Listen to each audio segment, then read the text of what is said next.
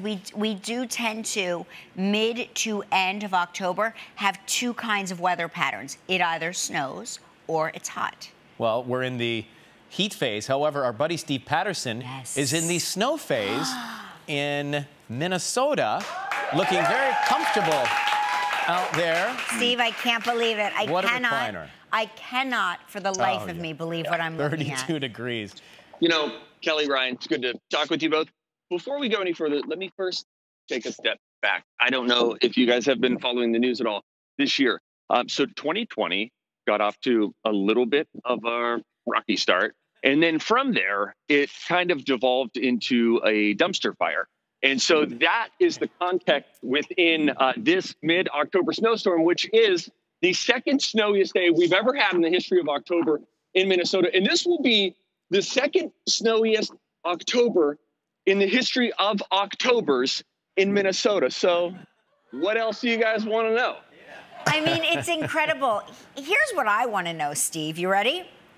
Okay. First of all, let me just correct you. Okay. Comparing 2020 to a dumpster fire is an insult to dumpster fires everywhere. And an understatement. There's...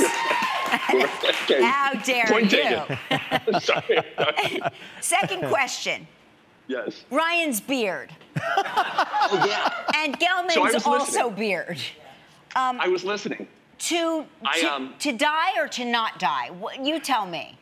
I can absolutely tell you, Ryan, you have my full support. The few times that I have grown out my beard, I have used a dye. It's called Grecian, and it really darkens your beard because mine comes in red, gray, and brown. And so I am fully on board. Dye away, my friend. Thank you. And Grecian formula. I have really been, Steve, I've been comforted in familyhood like you, other friends of mine who are very close to me, telling me they've been doing the same for a long time. So thank you, brother. Yes, I stand with you. I stand with you. So I fully support you there. Go on, my man. Grecian formula is, I'm not going to name family names, but one of my uncles, who shall remain nameless, was a big Grecian formula guy, to the point where he would walk in the house and my father would say things like, "Holy cow, hang on, let me," you know, he would... Because that's the problem. Let me get the camera. A movie star, Errol Flynn, is walking in the door. It's very defining. Yes, very defining. It can look a little too pure at points. I will grant you that. The last time that I dyed it, everyone said, "Whoa, what happened there?" So I get that. The natural way. Don't use the brush provided. Use your fingers and rub it in. I recommend that. Now, that's going against what the directions say, but I would follow your lead there. Steve, a quick question for you. I'm thinking about the Halloween, and historically there, with snow possibly at the end of October, do the kids dress up in snowsuits and decorate the snowsuits? I don't know, Ryan. We don't know what we're doing this year. We don't know if we're having Halloween. We don't know how many masks we're supposed to wear with our masks at Halloween. It was already pretty dodgy. And then this happened. Do you guys know?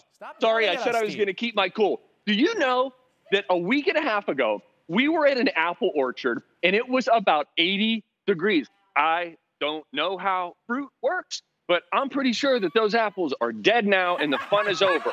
What happened to fall? I don't know how fruit works. By the way, can we get a Steve Patterson quote of the day? And today's quote from Steve Patterson is, I don't know how fruit works. I looked into it. Yeah, so I don't want to speak out of turn, but I'm not sure how it works. Steve, but look at this, guys. We got over 8 inches. Yeah. Steve, are those two turquoise houses the same paint or just being built behind you? I think they're... Thank you for asking that, Ryan. Yeah, we're building here. By the way, I should mention, these are all my properties. And I'm building. Each one has a specific purpose. But yes, those are steel houses that hopefully, we hope that, it's kind of like the North Pole. It feels like the North Pole whenever it starts to snow. Like that's how it looks. The actual feeling that you get when you live here, much more South Pole, much more evil elves. Everyone's upset. We don't like what's happening. Well, thank you for your reporting from the elements this morning, Steve. It's always great to hear from you, buddy. Take good care of yourself. Looks great. Yeah.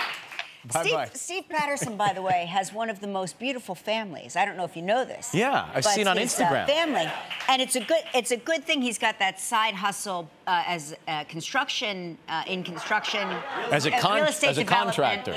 Real estate development, because that's a lot of mouths to feed, Steve. And I know these appearances on our show, you know, it's not going to cover the union tuition. rate is not going to cover the tuition.